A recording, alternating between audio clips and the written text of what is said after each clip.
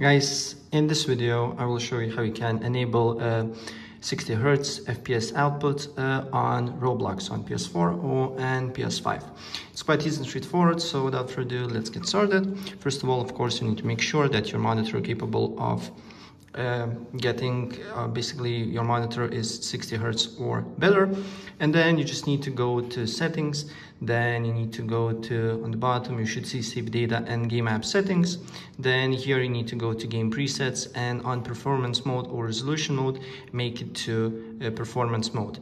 And then the next step, what you need to do here, you need to go back on screen and video, and on video output here make sure that 120 Hz output is on automatic and not off.